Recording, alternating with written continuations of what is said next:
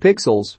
In the summer of 1982, a young Sam Brenner rides his bike to the home of his best friend Will Cooper to tell him the new arcade in town is open. They spend the whole day there, with Brenner dominating almost every game, while Cooper excels at the crane machine and wins a Chewbacca mask. Seeing how awesome Brenner is at games, Cooper grabs a flyer for the Arcade Game World Championships and says Brenner should bring his skills here. At the event, the MC, Dan Aykroyd, tells everyone that a time capsule will be launched into space containing elements of the present culture. Brenner and Cooper meet Ludlow Laymansoff, a weird but brilliant kid who's in love with Lady Lisa, the main character of the game Dojo Quest. After Brenner gets through every game, he faces hotshot gamer Eddie Plant and Donkey Kong. Eddie mentions the pattern to the game, causing Brenner to lose focus and come in second place. In the present, Brenner, Adam Sandler, works for a company that installs software.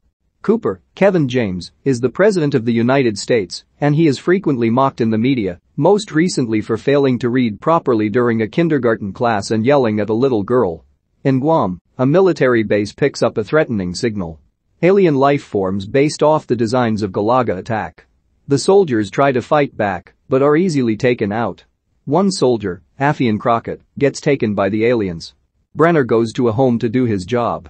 He meets a lady named Violet Van Patten, Michelle Monaghan, and her son Matt Lintz, who tells Brenner that his mom is going through a divorce. While Brenner goes to work, he hears Violet crying in the closet. He comforts her by listening to her situation, and they share wine. He thinks they're having a moment, and he goes in for a kiss, but gets shut down. He then gets a call from Cooper telling him to be at the White House soon. Brenner heads to the White House with Violet close by. To his surprise, he finds out she is a lieutenant colonel. Cooper brings Brenner into the Oval Office to show him the Galaga aliens attacking. Later, Brenner drives his van home to find Ludlow, Josh Gad, in there.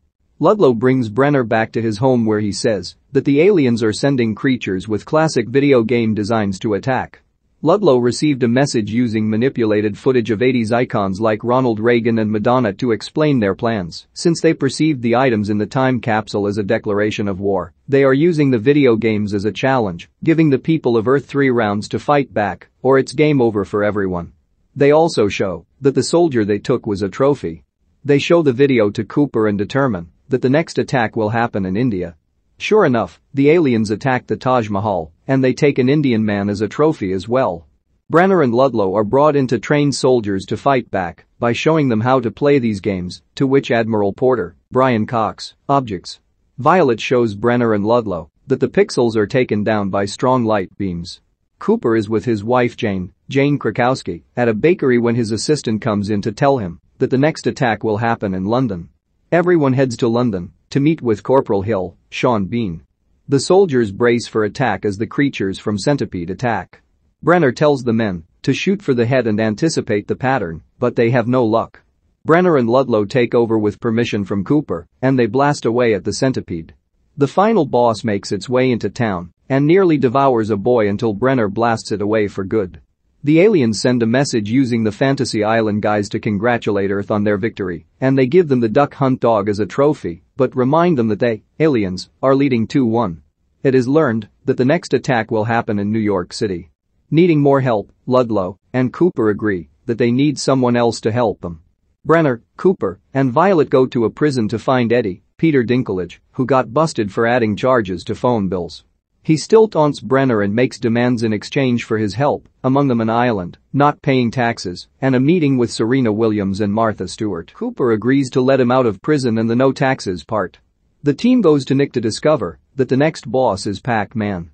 Violet presents the guys with 4 cars based off the ghosts in Pac-Man, with the 4th car driven by the game's creator Toru Iwatani, Dennis Akiyama.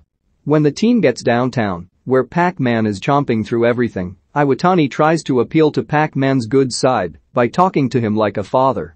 Unfortunately, this gets his hand chomped and pixelated. The remaining 3 chase after Pac-Man. He eats a power pellet, giving him 10 seconds to be able to eat the ghosts, and he eats Ludlow's car as he jumps out. Eddie hits the first Pac-Man after catching up to him quickly. The second one also gets taken out by Eddie. The third causes him to drive into the water. Brenner chases him near a parking garage, where Pac-Man finds another power pellet.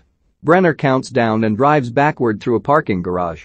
At the last second, the power pellet wears off and gives Brenner a chance to defeat Pac-Man, and they're given Q-Bert as a trophy.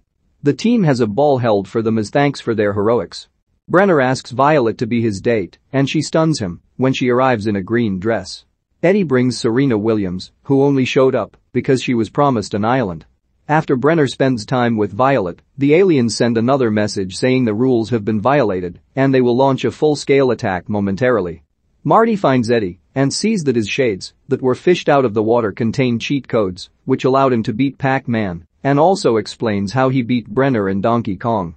Eddie flees, and Maddie is taken by the aliens as Violet watches. Q-Bert tells the heroes that the aliens were peaceful until they felt threatened by the time capsule. They realize they have to go to the ship and stop the aliens. The aliens bring down more video games upon DC, including Frogger and Defender. Brenner, Violet, and Q-Bert gear up and are joined by Cooper, while Ludlow stays behind to fight. One of the aliens takes the form of Lady Lisa, Ashley Benson, to Ludlow's joy. However, she still fights him until he says he only wants to love her. She drops her swords, and they kiss. Eddie comes to fight and apologizes for ditching the team. Brenner, Violet, Cooper and Q-Bert get brought up to the ship, where Brenner faces his biggest challenge. Donkey Kong. The ape rolls barrels down as the heroes try to reach Maddie and the other two captives. Maddie tells Brenner that Eddie cheated all those years ago, making him realize he is the true DK champ. Brenner takes the hammer and smashes the barrels before hurling it at Donkey Kong, destroying him. This causes the rest of the video games to freeze and be brought back up to the ship. Unfortunately for Ludlow, that includes Lady Lisa. The team is recognized as heroes before the White House. Cooper announces he's made a peace treaty with the aliens. Eddie apologizes to Brenner for cheating and admits he's the best in the world. Ludlow misses Lisa until Q-Bert randomly morphs into her. Brenner and Violet become a couple. Eddie then gets a text from Serena to meet him in the bedroom, along with Martha Stewart, who made sandwiches. Eddie sneaks off with excitement. The aliens leave Earth, and Iwatani's hand is restored. 1 year later, Ludlow has married Lisa, and they're the proud parents of 5 Q-Berts.